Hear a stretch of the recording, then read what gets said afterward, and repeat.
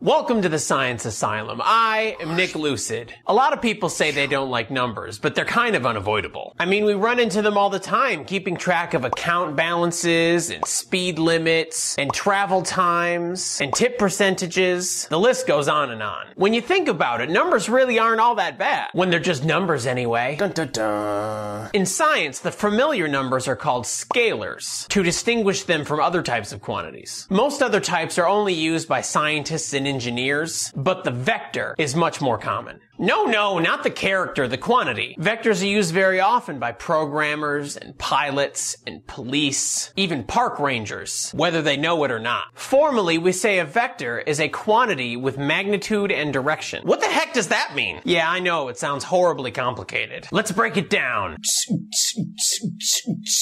Okay, so being extra careful here. A quantity is something you measure with a number. A magnitude is a size. So in this case, it's just the size of the number that was measured. The direction is what distinguishes a vector from other quantities. There are a ton of things we measure that have direction. In hot pursuit of dark blue sedan, traveling eastbound on I-94, between exits 197 and 198, radar reading 120 miles per hour, license plate Alpha 5 Charlie Echo 39er, immediate backup is requested. There were two vectors in that call. We got a velocity from the 120 miles per hour and the word eastbound. Velocity measures motion, and the direction matters if you want to make any kind of prediction of where that speeder is going to end up. Also, zero velocity means zero motion, so it's a very easy quantity to understand. We were also given a position, but the way it was given didn't really make it clear. On I-94, between exits 197 and 198. Detroit represent! Position is weird though, because the zero is kinda up to you. If you can understand how position works as a vector, then you can understand how all vectors work. So we're gonna use it as the example for the rest of this video. In order to work with vectors, we need a coordinate system. The term coordinate system sounds kinda fancy, but it's just a collection of numbers assigned to places. We do this all the time with room numbers, building floors, addresses. Unfortunately, those systems aren't patterned enough to do the math that we need to do.